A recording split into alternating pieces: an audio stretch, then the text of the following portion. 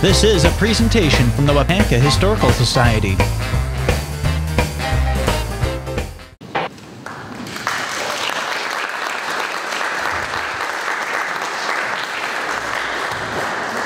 Thank you so much, Tracy. Good evening, everybody. So I'm Zachary Bishop, as Tracy mentioned. A little higher. Can everyone hear me? No. All right. So as Tracy mentioned, I wrote the book, Images of America, the Waupaca Chain of Lakes, which is part of Arcadia Publishing's Images of America series. There are a lot of different books by a lot of different authors, all about local towns in the United States. So tonight I'm going to share, kind of go through my process of why I decided to write a book about the Chain of Lakes, and also kind of what I did to put the book together. And then I'm kind of going to go more into the history of the Chain of Lakes, specifically focusing on kind of the tourism industry there, and how that came about, how it grew, and how it changed throughout the years. So my family and I are not from Waupaca. We actually live in the Chicago suburbs. However, I grew up going to the Chain of Lakes every summer for 2 weeks since I was 8 months old. This picture here is actually me and my dad. We stayed at the Pines Inn on Crossin Lake, and so that's us on the Crossin. He's teaching me how to fish. So my family's tradition of going to the Chain of Lakes started back in 1977. My grandparents, Russell and Gladys Kramer, who the book is dedicated to, started taking my mom and her siblings to the Chain of Lakes. They actually heard about the Chain of Lakes because my grandpa was a Boy Scout leader, and he had gone to Camp Shingleby in Wildrose nearby. And so that's kind of how they heard about it. This photo here shows my mom, aunt, and some friends in 1982. They're on the Crystal River canoe trip. So kind of what my grandparents did was the first week, they went for 2 weeks every year. The first week, my grandpa and my two uncles would go to the Boy Scout camp, while my grandma, my mom, and aunt stayed on the chain. And then the second week, they all stayed together and had that vacation together. So for 2 years, they stayed at random cottages, but then they found the Pines Inn Resort on the Crossin Lake. And they are still staying there today. Our family still goes there every year. We became close friends with Elmer and Sandy Kyle and Nancy and Al Oftedal, who were the proprietors of the Pines Inn back when we started going there. And they've become really good family friends of ours. Elmer actually wrote the foreword to the book.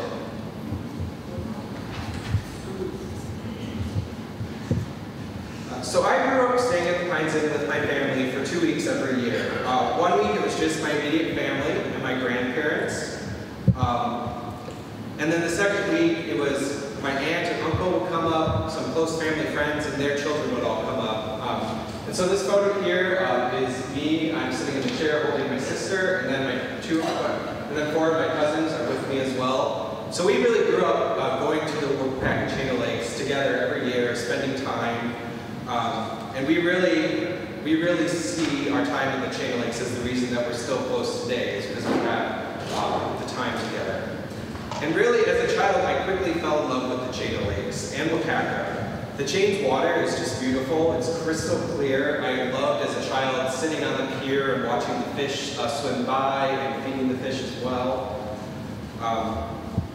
And then also just jumping off the pier, playing in the water. It was all so much fun. But really my interest in the Chain of Lakes history didn't start until I was about 10 years old, and kind of what started it was I saw a map of the Chain of Lakes for the first time. It was actually this map here, which the Farmers State Bank published, and then the cottage owners tacked it up on a paved wall, and I just instantly fell in love with the Chain of Lakes. I found them so interesting. I memorized all of the lake steps and knew all these facts and fun facts about them. Loved learning about all their individual characters. My family, I've always been a bit of a nerd, but my family put up with me. There was also this, I don't have a picture of it, but there was this children's book that was about the history of the Chain of Lakes that I also just absorbed and read all of the history there. So when I reached college, I became a history major and started doing research on the chain's history in depth. When we were out there on vacation, I would go to the Historical Society and the library and read books. And then by the time it was my senior year, I had to pick a topic, historical topic, to write a thesis about. And so I chose the Chino Lakes. And really, in my thesis, I looked very specifically at how, basically I answered the question, why did the Chino Lakes become a tourist destination? And that was really what my thesis was about. And so I did that. That was back in 2014. And then about 5 years later, I decided that I wanted to sit down and write a book about the Chino Lakes. So there have been a couple different history books about the Chino Lakes. All of them are great. Jim Stern's books, Richard Waters, The Concise Guide to the Chino Lakes, Our Cottages and Memories. And so I kind of looked at all these books, and I really wanted to have a different perspective on the Chino Lakes.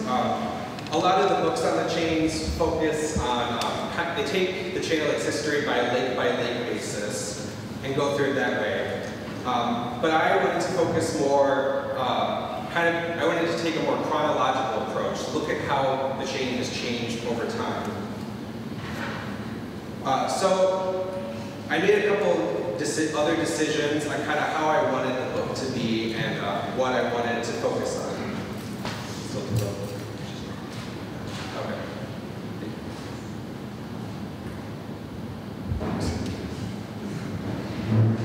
Is that good?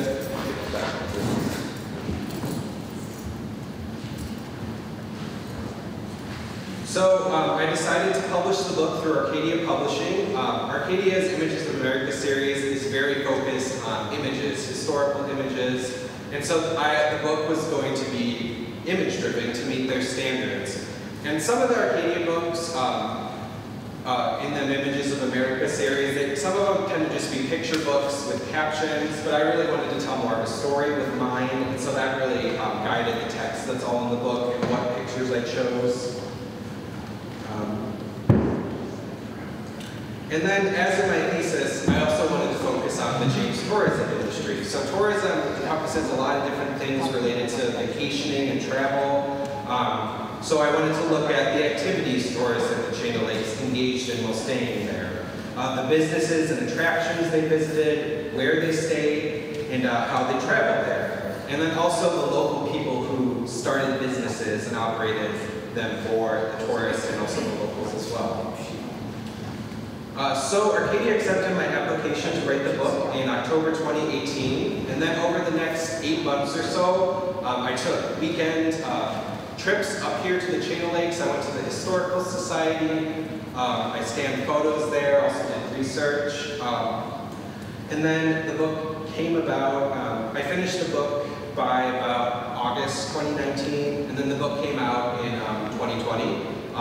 It was supposed to come out in April 2020, but some things happened, so the book date got pushed into June.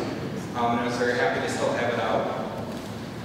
I just want to also just thank the Historical Society so much. They have been so supportive of the project. They let me go into their archives and scan photos. They've helped me in so many other different ways, and also wanted to thank the sponsors of this event tonight as well.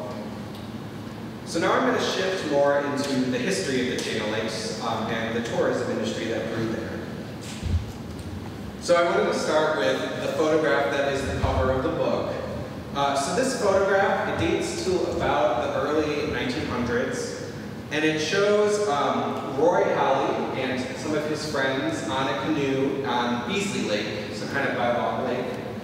And so this photo is just great. It was a perfect cover image. I just love it because it kind of shows you how the fashion has changed. Like, I could not imagine today wearing all those like long sleeve clothes and pants while on a canoe in the hot sun.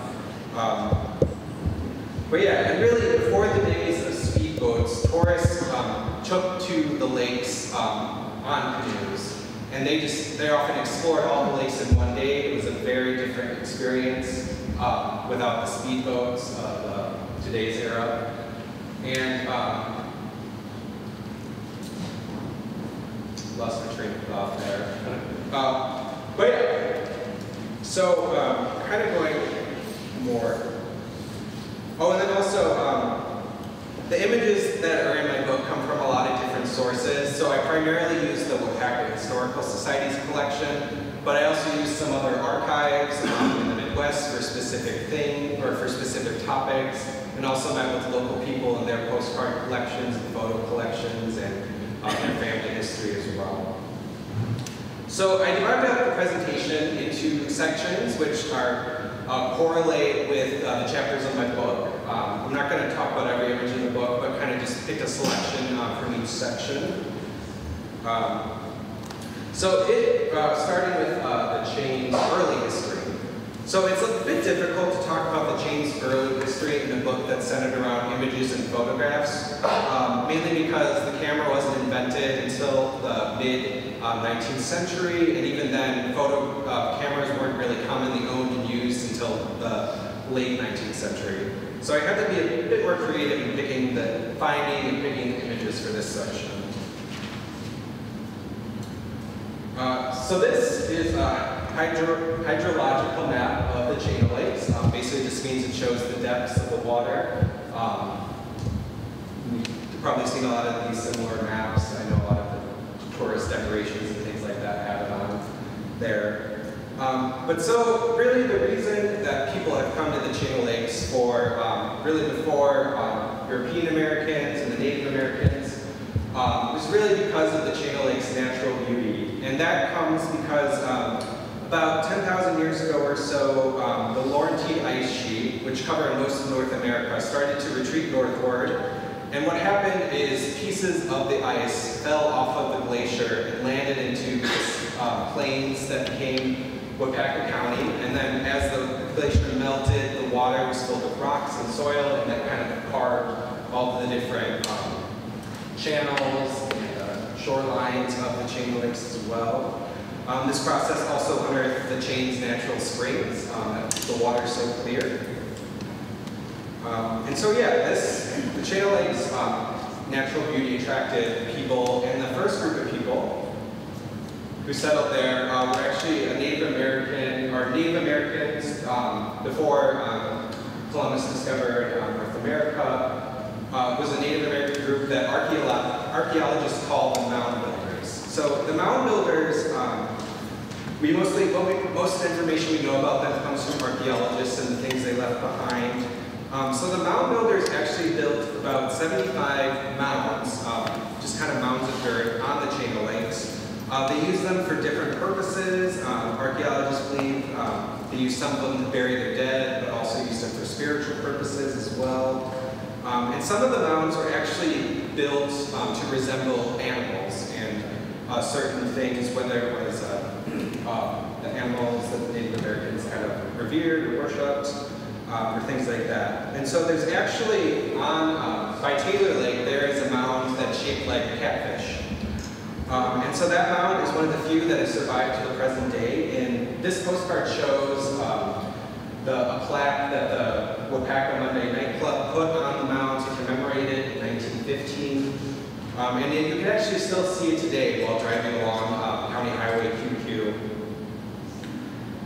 So most of the mounds were destroyed around the turn of the century as people built buildings and farmed land. But archaeologists did come in, and they were able to document a lot of the locations of the mounds around the lake. So by the time European Americans started coming to the Chain of Lakes in the 19th century, the Menominee tribe was the dominant Native American tribe on the lakes. The Menominee bands hunted, camped, and fished on the lake shores. They had a more permanent settlement by Otter Lake, where they grew corn. And so this photograph shows an example of kind of the types of canoes that the Menominee would use to traverse the lakes. This picture actually shows Louise Ashman, who's a relative of the writer Margaret Ashman. And she's posing in this canoe on Long Lake, and her brother actually purchased this canoe from Native Americans in northern Wisconsin. But it's a good example of what they would have used. So the Chain of Lakes Menominee Band was led by, I'm going to butcher this, but it's Niata Wapomi. So this is an illustration of him that was done by an anthropologist who wrote a book on the Menominee in the late 19th century. And he was actually kind of the second chief of the entire tribe. Chief Oshkosh, who Oshkosh named after, was the main leader, but he oversaw the band that was in the Channel Lakes.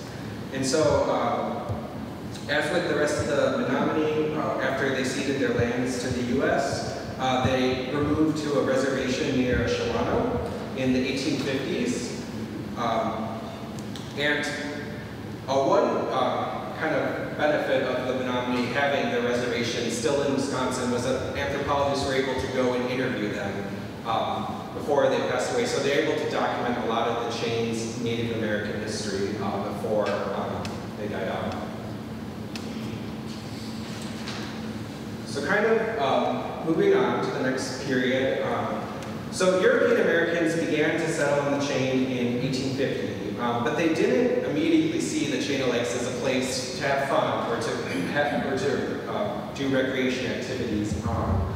And this was because they were too busy focusing on farming to survive and needing to make it on the frontier. And actually one thing that even kind of shows what the settlers were looking for is that the first settlers who came to Waupaca in 1949, the Vermonters, they actually decided they chose Waupaca as their site because it was by the river and it had the waterfalls there. And so they needed that to power mills to grind their crops. So that was really what they were focusing on. The Chain of Lakes kind of fell into the background for that time period. And then it wasn't until the 1870s that they began to kind of discover the Chain of Lakes as a place to have fun. And this also ties into kind of what was going on in the United States at the time. Most people were still living in small villages and farming, and so they kind of worked all the time, and they didn't really have free time as we kind of have today. And so kind of what happened after the Civil War was the United States became more of an industrial nation. People started moving to cities. They had jobs where they had a set work schedule, and then after that they could do whatever they want with their spare time. And so they started to have leisure time. And Waupaca residents started to benefit from kind of this new form of work when the railroad was built to Waupaca. So the first railroad that came to Waupaca was the Wisconsin Central Railroad. It was later reorganized as the Sioux Route, and that's what a lot of people still remember it as today.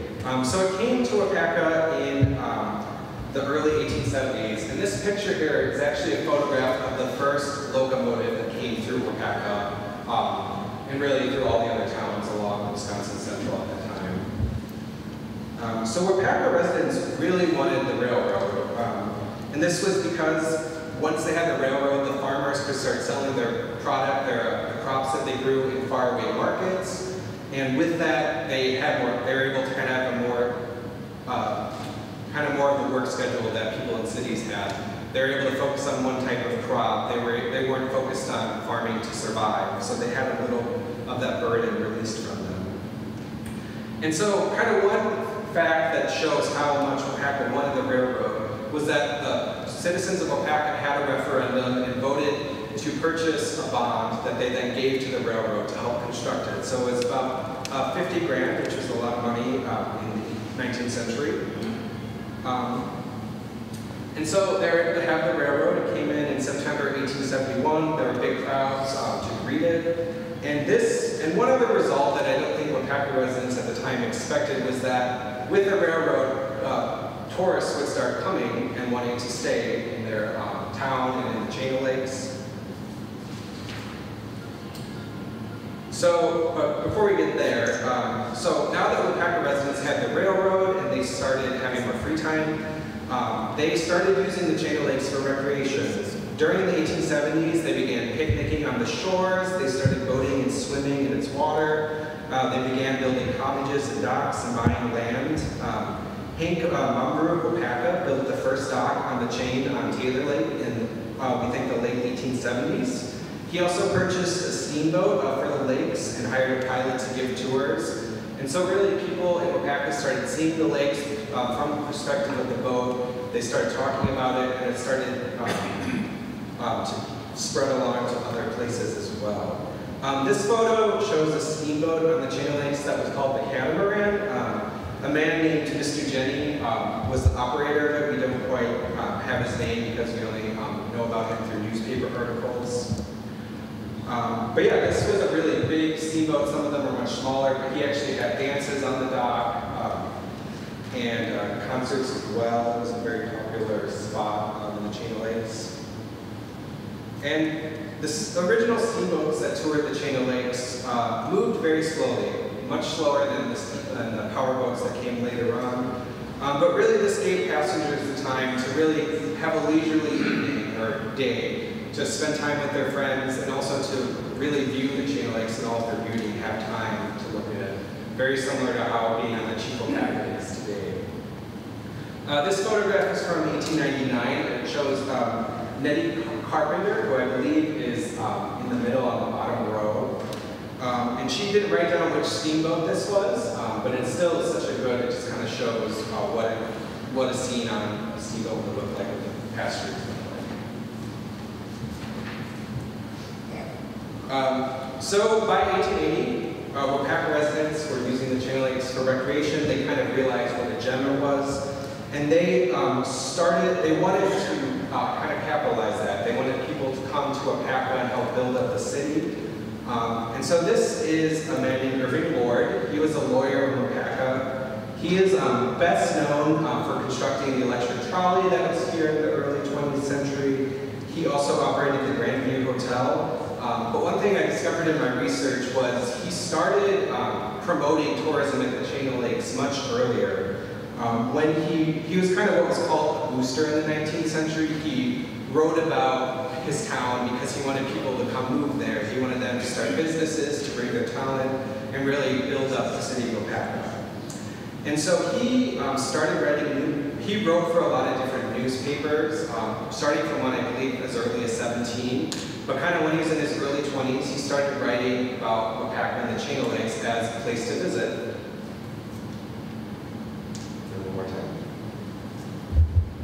So this is an article, the start of one that he wrote in the Chicago Inner Ocean in 1880.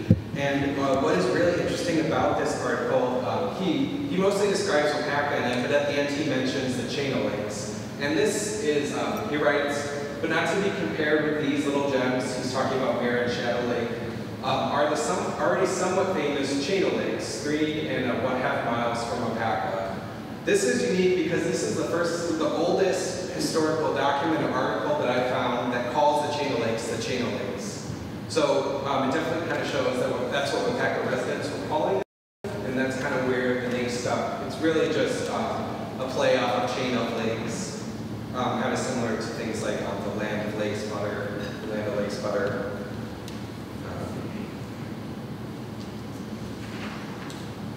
So with Irving Lord and other people writing articles, the people in Waupaca realized they needed a hotel if they wanted people to come and stay. And so in 1881, a group of Waupaca businessmen, they started building a summer house on Rainbow Lake, where kind of the Veterans Home is today. It was an area called Greenwood Park. It was where a big picnicking spot.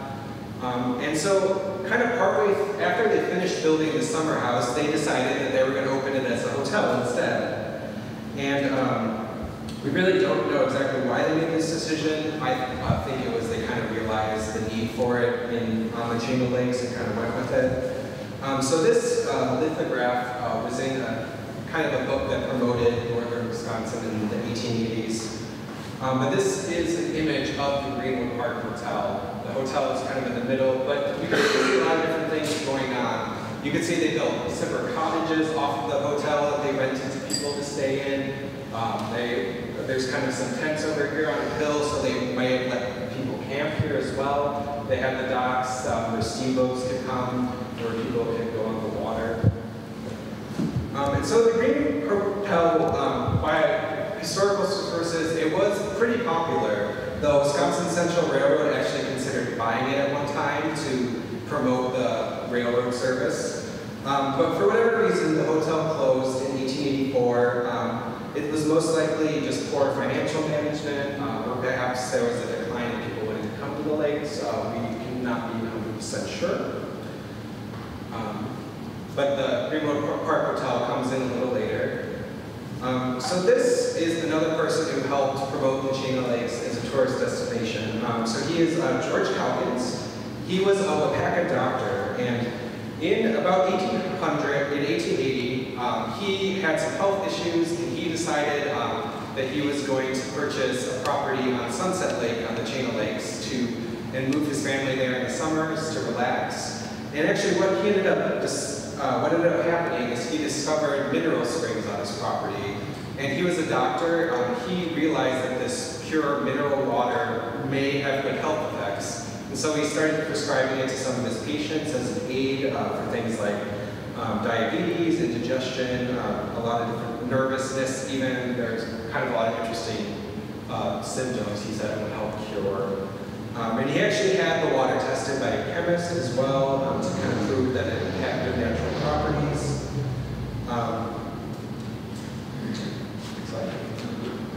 And so he started a business bottling the water. He started bottling and selling it across the country in 1885, branding it as medicinal aid. He called the business the Shealtiel Mineral Springs. Shealtiel is a Hebrew word that means asked of God.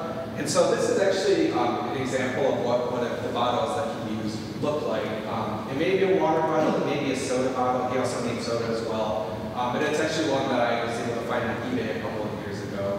But really, what I think is interesting about it is that it shows Shealtiel Springs, Waupaca, Wisconsin. So it has Waupaca on it, and people who are sending this out and selling it as a medical aid. So this helped give the Chain of Lakes the appearance of a medical resort. So in the 19th century, people often traveled when they were sick to a different climate, especially if they lived in cities during the summer when it was hot and there was smoke and smog and such in the air. And so this kind of helped give Waupaca the image of one of these places that you could go and that had a good, healthy atmosphere, good water, things like that. The business was pretty successful, but Calkins died suddenly in 1896, and the business pretty much stopped there. So going back to the Greenwood Park Hotel, so it stayed vacant for a couple years after it closed. But then in 1887, the Grand Army of the Republic, a Civil War veterans organization, they decided they wanted to start a retirement home for retired Civil War veterans and their wives. They were having trouble finding places to live, and so they wanted to build a home. They looked at a lot of different sites across Wisconsin. They liked the Chain of Lakes, but what really sealed the deal was Waupaca. The city of Waupaca had another referendum. The citizens voted to actually purchase the Greenwood Park Hotel for the Grand Army of the Republic, so that they would bring the veterans home. And the Veterans Home opened in fall of 1887. The old Greenwood Park Hotel building, shown here, became the original Martin Hall. I don't believe the original one is still standing anymore. And so really, this picture, another lithograph, shows the home in 1893. So in just 6 years, the Grand Army of the Republic really greatly expanded the Veterans Home. They had tons of different buildings where people could live, there were recreation buildings, dining halls, hospitals as well. There were cottages where the Civil War veterans and their wives could live and kind of have their own space. And so it really became very big. And what the Veterans Home helped do for the Chain of Lakes was it was also another form of advertising. And so people came to the Veterans Home for a lot of different reasons. They may have had relatives or friends who were living there, so they visited them. There were also local organizations and Grand Army chapters across Wisconsin actually paid to construct some of these cottages. So they would have a plaque on there that said it was built by them. So people from those organizations would visit to see their work and also meet the people living there. And then there were also, what's interesting is there was also a place where people could go who wanted to pay their respects to Civil War veterans. Both the people who were currently living there, also the people cemetery you can kind of see in the top right corner. But they built that very early on and pretty much gave anyone who lived in the home, I believe, they were able to be buried there for free if they so chose. So another reason, so a lot of Civil War regiments, the veterans of them, they built their own buildings there where their members could live. And so they also had reunions there. So that was another way they brought people to the Chain Lakes. This photograph from the Wisconsin Historical Society shows members of the 21st Wisconsin Infantry during a reunion they held in the 1890s. So you can kind of see that I believe the veterans are all kind of on the ground level, and I believe their wives are up on the balcony there as well. So the Veterans Home was another thing that really, it helped accelerate the success of the Chains tourism industry and really kind of, I think, pushed it into what would become the Chains kind of heyday of tourism in some respects. So from 1890 to 1915, the Chain Lakes really became a very typical railroad vacation town of the turn of the century. It's very similar to places like Lake Geneva or Green Lake back in the early 20th century. But one unique aspect about the Chain Lakes as a place to visit was there were a lot of different things you could do there, a lot of different types of vacations you could have. You could stay in fancy hotels, you could stay in more rustic hotels and cottages, you could also attend religious meetings, and a lot more. So I'll kind of go into a couple different examples of different places.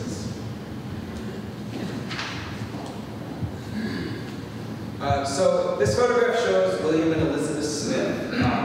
They were a farm family who settled in the Chain Lakes, I believe in the 1850s or 60s. And so they were pretty much just having a pretty standard farm life, and then tourists started coming and they asked, can we stay in your farmhouse? And so they turned their farmhouse into a lodging house, and they did this for many years, starting in the 1880s. And so they started doing that. They had 4 sons, and one of them was Fred Smith, who's shown on the bottom row in the middle. And Fred, he came of age, and he decided that the tourism industry is a good thing to get involved in. So he built the Brinsmere Inn on Sunset Lake, kind of on the western edge, on the western shoreline. And so he opened it with his wife, Minnie, and they had some success. His parents continued to house people in their farmhouse, but then in 1897, the farmhouse actually burned down. They had a fire. And so they kind of turned this tragedy into kind of something positive. So they built the Loxley Lodge, or Loxley Inn, or Loxley Hall, and then it later became known as Loxley Lodge. So this was on Brown Lake's kind of north shore. And so they named it after a poem by Alfred Lord Tennyson, the English poet. And so they opened in the public in 1898, and they had a lot of success. Since they started boarding tourists in their farmhouse, they also built a lot of cottages on their property that people could stay in as well, and then they would feed them at the house. And they continued that with the Loxley Lodge as well. So the people who stayed in either Brinsmere Inn or Loxley Lodge were really, they wanted to have, it was really a more rustic experience, which especially for city people was a really kind of unique experience for them. There was no running water at these hotels, no indoor plumbing or electricity. The rooms were very Spartan. There wasn't a lot of organized activities for them to do, and it was mostly them making their own fun, socializing, fishing, boating, and all of those types of things. This photo shows some tourists at Loxley Lodge in 1925. And I think it's really cool because it kind of shows, you see someone drinking water straight from the water pump with like kind of her family or friends around her observing. So it's kind of like it's this novel experience that they may be having, especially if they live in cities. And of course, the water was also a huge thing as well. There were piers by both hotels that were both on the water. The Smith family, they had boats, canoes that they let their guests use. They also had some steamboats as well that they used to give on tours. And so this photo shows a guest at Loxley Lodge in 1925. She's on the canoe. You can kind of see Round Lake in the background there as well. And another thing that the Smiths did was they organized what I think are the first kind of structured canoe trips down the Crystal River. They dropped off canoers at the mouth of the river at Log Lake in the morning, and then in the evening they would go to Parfreyville and pick up the canoers there and take it back to the hotel. So on the other side of the lake, on Rainbow Lake, visitors could have an entirely different experience. The Grandview Hotel was started by a Waupaca businessman in 1894. It was built just south of the Veterans Home. They were kind of built it there to be close to the people who were coming to the Veterans Home as well. And really the Grandview was just kind of a much more typical 19th century resort for kind of upper middle class and elite people. And so the Waupaca businessmen who founded it, they hired some professional out-of-town hotel proprietors to run it for the first 6 years. But then in 1901, our friend Irving Lord comes back. He actually purchased the Grandview and started operating it.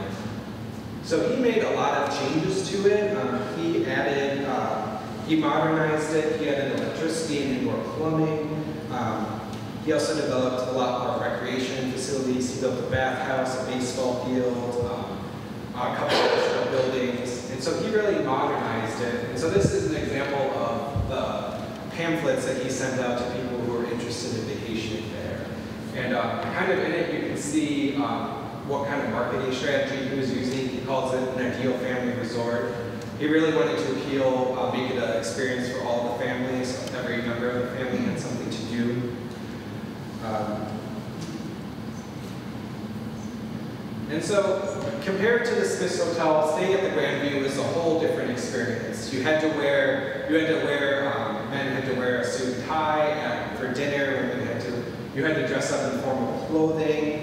Children weren't allowed in the dining room at all. They had a separate dining room that they had with servants as well. And so the Grandview had a team of chefs. They had really extravagant meals, as this picture shows. This is a 4th of July dinner in 1899.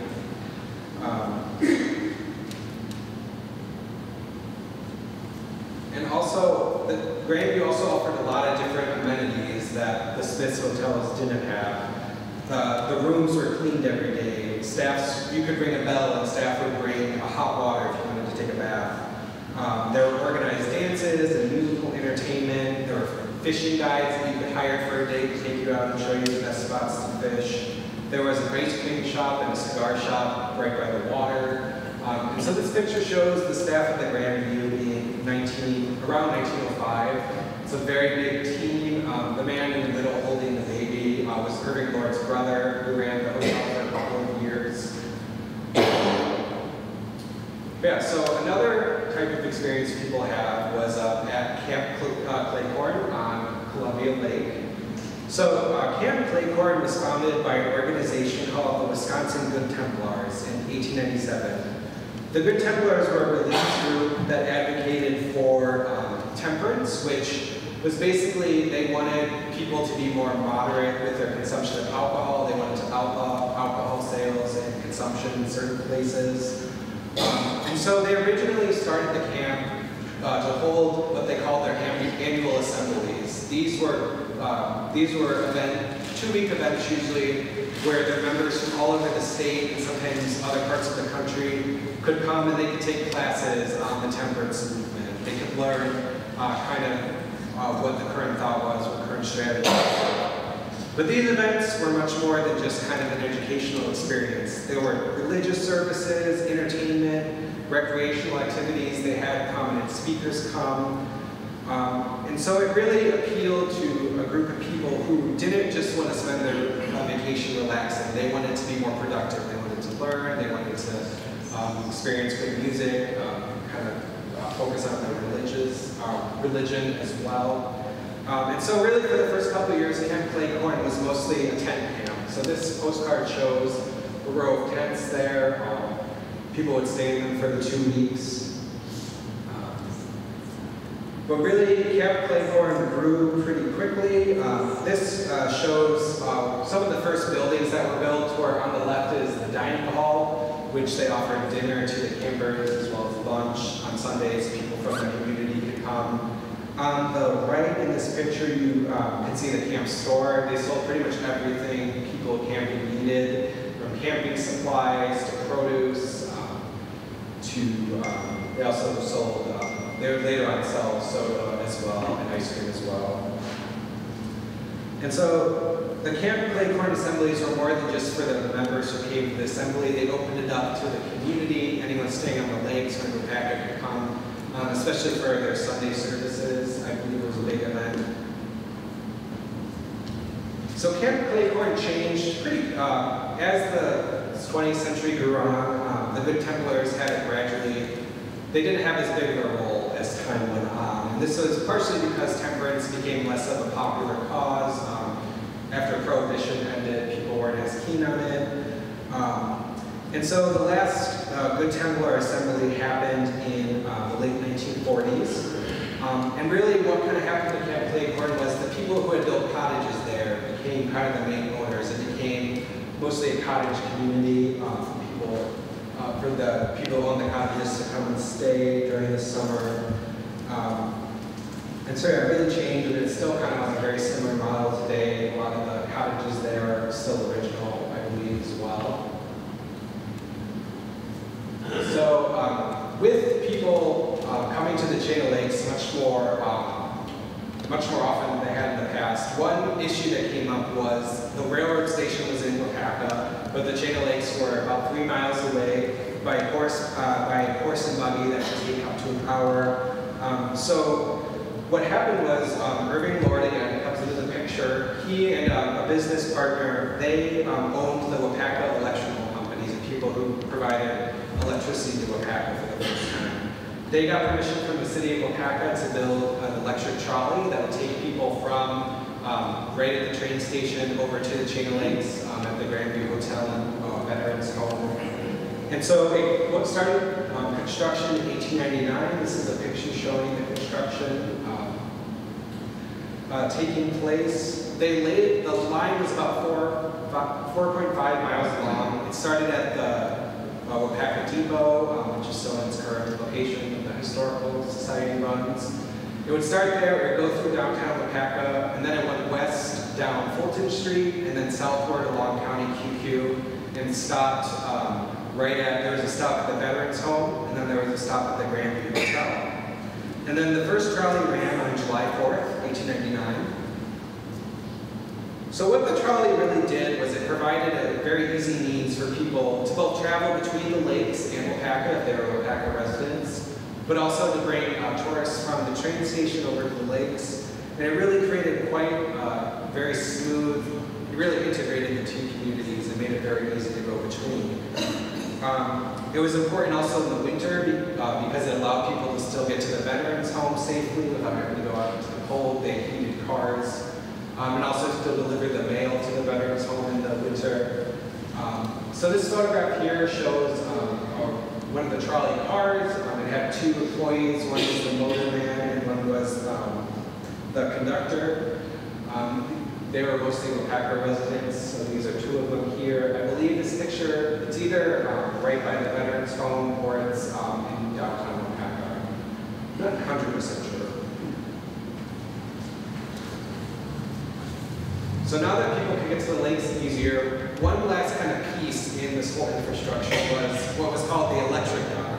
So Irving Lord built this as well. And it was called the electric dock because this is where people who came to the lakes on the trolleys would go and wait for a boat. If they were staying somewhere else on the lake besides the Grandview, they could get picked up there. The tour boats kind of ferried people. So it really created such a very seamless infrastructure between Waupaca and the lakes. You could pretty much get anywhere. And it was very useful for people before the age of automobiles.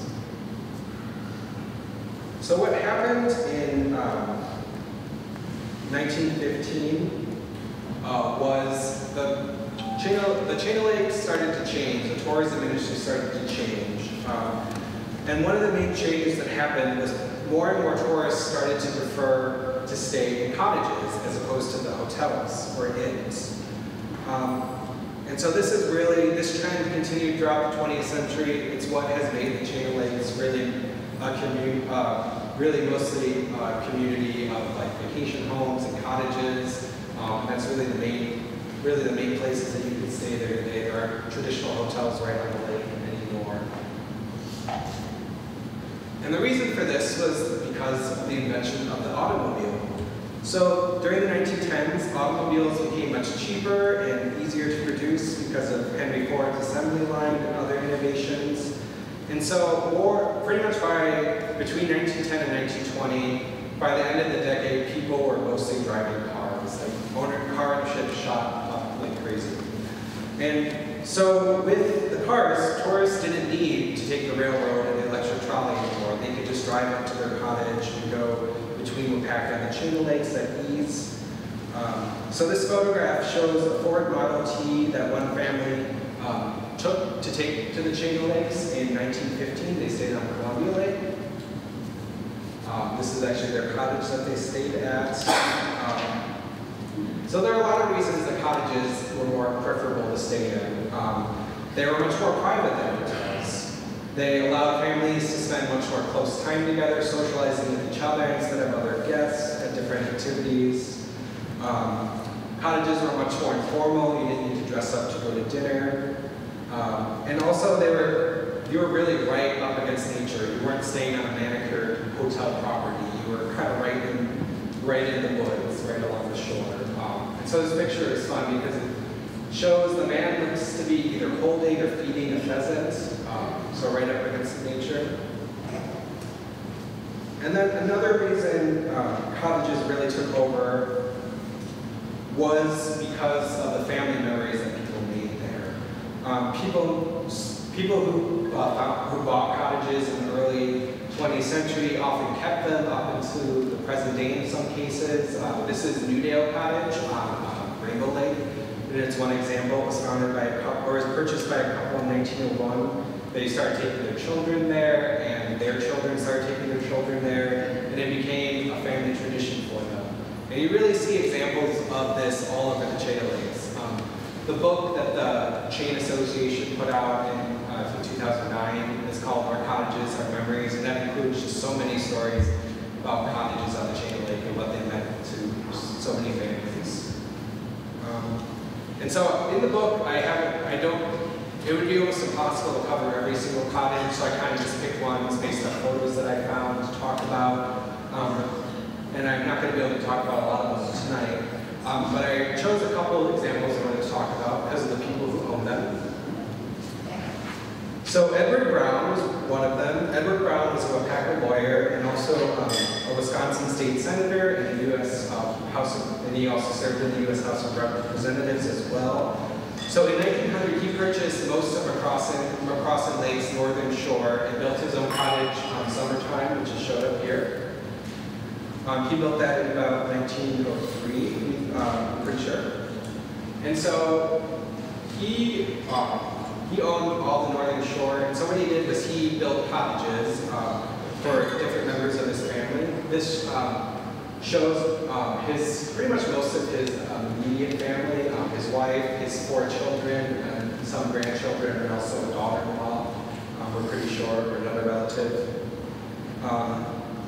And so he was a big environmentalist. He built a park next to his cottage, and really he helped preserve that whole area. And I think he's to thank that the northern shore of McCrossin Lake is still so heavily wooded. But so he also built cottages. What's interesting is he built 2 cottages for his 2 daughters, who were both still teenagers at the time when he built them. So kind of an interesting gift by today's standards. But then they inherited them and used them when they were older as adults with their family as well. So Edward Brown was pretty prominent in Waupaca, but perhaps the most famous cottage dweller on the lakes was Miss Esther Williams.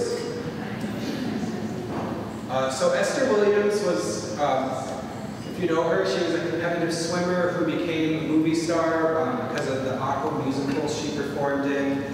And so there are a lot of newspaper accounts and a lot of eyewitness accounts of people who lived in the chain back when she was around, that she vacationed on the lakes. And there's actually credibility to this. Her second husband was Ben Gage, and he actually owned the smallest island on the chain of lakes in Rainbow Lake. It was originally called Crescent Lake.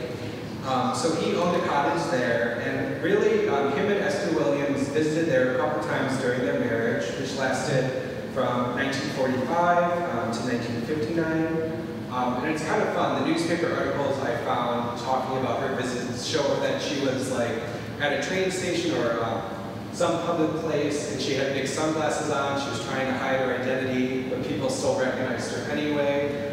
So you see a lot of those articles. And then also people remember her swimming on the Channel Lakes as well. And so her and Gage owned the cottage until about 1955. What happened in 1950 was the cottage burned down, so they weren't able to use it as much. They sold it to Hobart Edmonds of Edmonds Dock fame. And that now today it's owned by Camp Conway. But the island is still called and known by many as Esther Williams Islands because of her stays.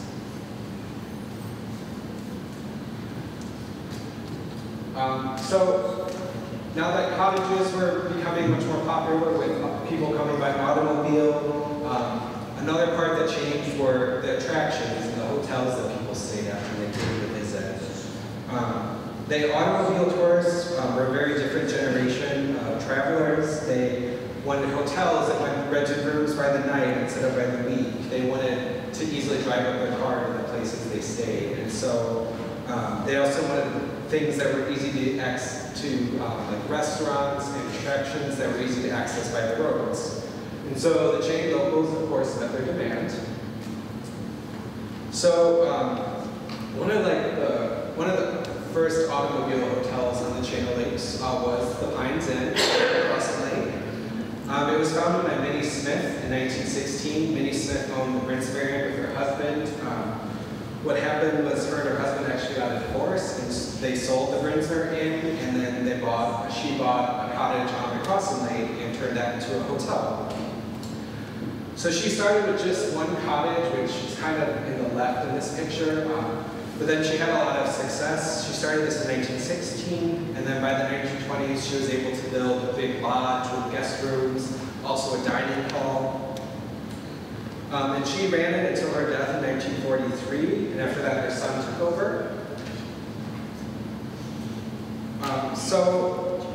This is a picture of the dining hall that was at the Pines Inn.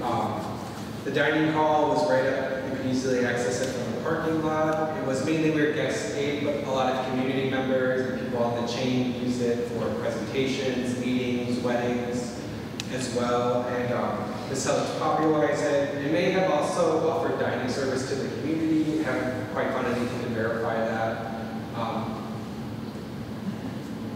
But yeah, and so the Pines Inn, it had a lot of guest rooms that people could stay in. It had a lounge area, it had direct water access.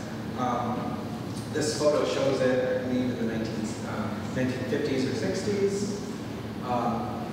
But yeah, so the Pines Inn still operates today. My family has stayed there up to that point. It looks a little different these days. So what happened in 1967 was the current owners, the Kyles, they converted the lodge and the dining hall, which were right next to each other, they converted them into 4 separate units that people could rent out. So it was a much more of a cottage layout. This kind of shows in the 60s. They changed the cottages because that's what they changed to more of a cottage model because that's what tourists wanted at the time. So really by the 60s, cottages had pretty much taken over. Another big attraction that was built for automobile tourists was the Indian Crossing Casino. So William Arnold, who was a Chicago businessman, built the casino in 1925 as a dance pavilion. Casino today, we mostly think of gambling places, but it was, as a historical word, it mostly refers to any type of entertainment venue. It was used pretty broadly. And so this is a picture of the casino in its early years. You can see it hasn't changed very much. It still had the bright orange colors when it was built. And it was a place where people who were staying on the chain or lived in the area were able to go, and they were able to dance on weekends and some weeknights. They had big bands come and play, and people could dance. They had different types of themed nights and things like that. They had a lot of some of the famous people who performed there in the early years. Here's exactly. Louis Armstrong played there as a jazz musician in the 1930s or 40s. So yeah, in its early years, the casino, they had a huge parking lot on its opening day. Over between 5,000 and 10,000 people visited. The county, what's now County Highway Q, was completely, the traffic was pretty much blocking the entire road down past the bridge. So it was a very popular place early on.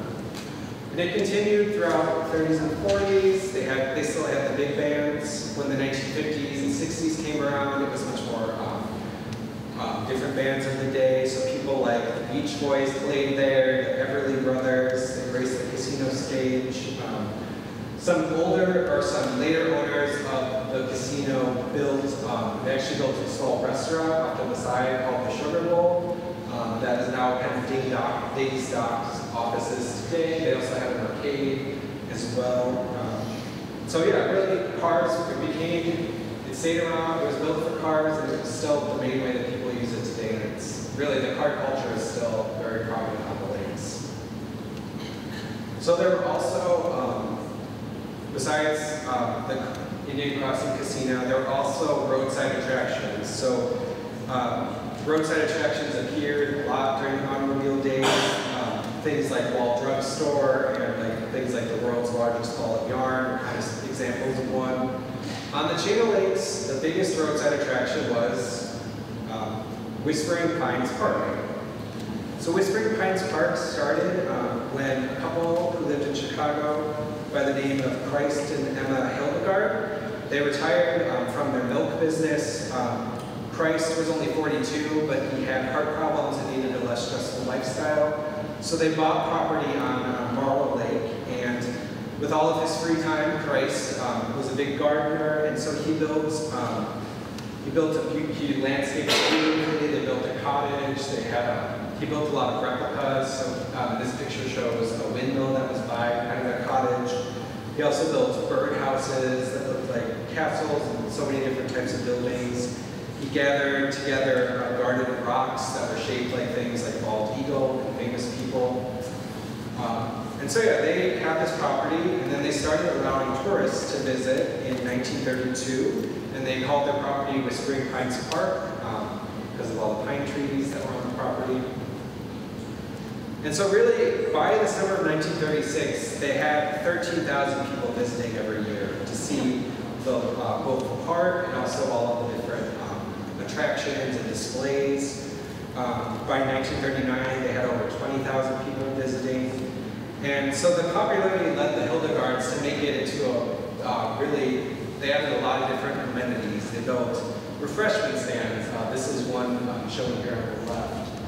They built picnic groves, gift shops, a museum.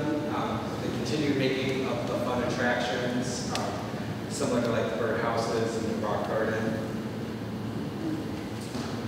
This photo shows the gift shop at Whispering Pines in the 1950s. By then, they were having up to 80,000 people visiting every summer. This photo actually shows Christ at the register, and what is kind of a fun fact is they had a can of peanuts behind the desk because to feed stray squirrels and chipmunks. And so in this picture, it's kind of hard to see. You kind of see there's a squirrel on top of the cash register. So yeah, kind of a fun little quirk to it. This picture is actually in the Wisconsin Historical Society's collection, and I was really excited to find it. And so the attractions and displays at Whispering Pines were really pure Americana. They were cheesy as a lot of tourist attractions were, but they were witty and fun. Two shown here on the left is a rock that's shaped like George Washington. You can kind of see it if you look at it the right way. There also, on the right, is what he called the Fountain of Youth, so a fun display.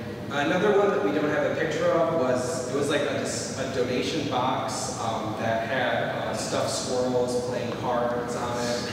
So there were just all these fun little things in it that tourists just love. There's a museum there as well with a lot of antiques.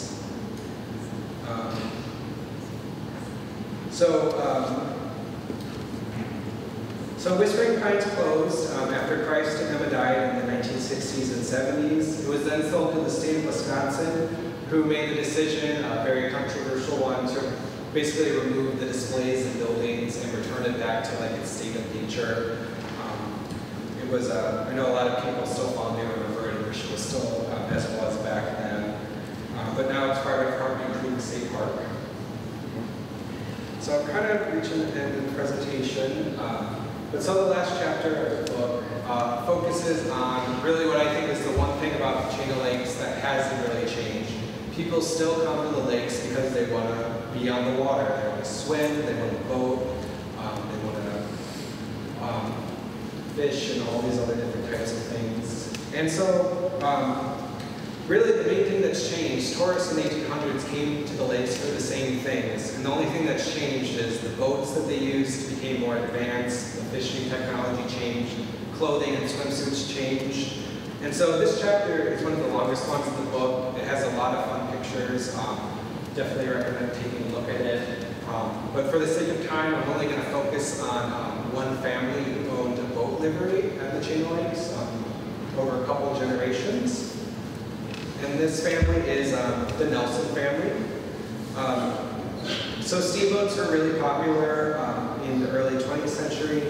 And so one family moved to the Chain of Lakes around the turn of the century. It was a man named Charles Merriam and his wife and stepdaughter, Bessie. And so he bought a steamboat called the Lady of the Lake, and he started giving tours on the chain. And he actually recruited his stepdaughter, Bessie, who was only about, I believe, 12 years old when she started working with him. She actually steered the boat while he was at the back by the steam engine, shoveling in the coal and the wood to keep the boat going. And in a lot of old postcards of the Lady of the Lake, you can see Bessie at the helm steering. And so they had a very successful business. They purchased more steamboats. They also started purchasing motorboats as well. And so what happened in 1915, Charles died, and then his stepdaughter Bessie inherited the business. And she she grew up with giving tours, and she really just helped the business blossom. She actually met in about late 1910. She met a man named Edward Nelson while she was giving a tour among the boats. They married in 1919, and they expanded the business quite substantially. They rebranded it as Nelson's Boat Line. Originally it was called like Chain of Lakes Steamer and Cottage Company, but so they changed it to the Nelson name. And they really just expanded the business. They purchased canoes that they rented out. They purchased steamboats and powerboats, or motorboats and powerboats as they became, as they released more passenger models and individual ones. And they built on kind of their main base of operations on Rainbow Lake. They built, besides boats, they built a swim beach, a picnic grove, a bathhouse. They built a small shop that sold ice cream and soda, kind of old-fashioned soda parlor. And really it became a big spot on the Chain of Lakes for many years. So this, you can see there, this shows the business around the mid-1930s. And actually, most of it is kind of gone, but the boathouse here on the far right was actually still on the Chain of Lakes for many years. You may recognize it. It was this yellow boathouse by Rainbow Lake. I took this picture a couple of years ago. I think it's since then been taken down, unfortunately. But it was still kind of a part of the Chain of Lakes history for many, many years.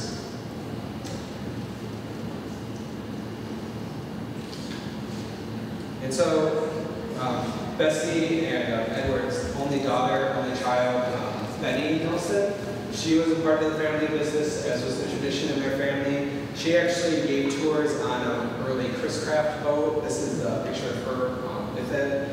So as powerboats became more popular in the 1920s and 30s. And so she was part of the business as well. So Edward Nelson died in 1939, and then Bessie, his wife, sold the business in 1947. It survived for a couple of years under the name Clipper Boat Line, but then it kind of faded out as their services became less, or as other businesses came about. And yeah, so the Nelson family, their descendants are still on the chain of lakes today. They only still run the cottage portion of the original business, but they're still around, and they actually share a lot of photos with me in the book. And so one last story I'm going to tell to kind of round things out. I'm going to tell this story because I think it's interesting because it really brings the chain of lakes history of like boats really full circle, and that's the story of the Chief Waupaca. So the Chief Waupaca was, the origin of it was a man named Joe Leanne, who owned Dayton's Dock at the time in the 70s. He bought an old boat called the Chief Oshkosh with his employee, Pat Egan. And so the Chief Oshkosh was built in 1963 by the Chief Oshkosh Brewing Company. It's kind of for their anniversary. They used it kind of deliver beer on Lake Boyden and Lake Butte-Moore, kind of in that area. They only used it for about 2 years, and then it went through a series of different owners who used it for different things. And then it eventually broke down and was docked on Lake Butte-Moore. So when Joe Leanne bought it, this is basically what it looked like. It was kind of in rough shape. And so they bought it, and then they actually had to, they wanted to have it ready they bought it in the winter. They wanted to have it ready by the spring, and so they actually had to go to Lake Butte-Moore and kind of actually saw the boat out of the ice because it was frozen in there. So they had to saw it out, and then they had to disassemble it and drive it to Waupaca in pieces. And in the top left there, you can kind of see what it looked like as they brought it to the chain. Definitely can't imagine seeing that on the road today, but on White Road, you can kind of see it was just the base. So they brought it to Dean's Dock, they put it on land, and then they refurbished it to kind of what it looks like today. And these photos are from, I got them from Joe Leanne's personal collection. They're just very cool. I'm very grateful that he shared them, because I've definitely never seen them before. So they rebuilt the boat, they recrested it Chief Waupaca, and it hit the waters of the chain in summer of 1974. It initially left from Dayton's Dock, when Dayton's Dock was still located where Becker's Marina is today. So it was still on the other side of the Indian Crossing Bridge. And then the following year, in 1975, they purchased the old Edmonds Dock building on Taylor Lake, and then they opened the Clearwater Harbor, which is still running today. And so I think it's, like I said, it kind of brings the chain of lakes history full circle. People in the early 19th century liked steamboats. They died out, then they brought it back. So the Chief Waupaca steamboat still traverses the chain's waters today, much like the steamboats of the 19th century. Only difference is it uses a diesel engine instead of a steam engine, which is much more effective. And